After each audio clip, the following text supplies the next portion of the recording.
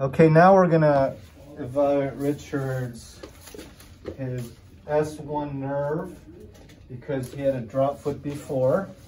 And let's see if we're having this is the normal one. Yeah. So just relax. You see how we had a reaction there? Let's see, relax.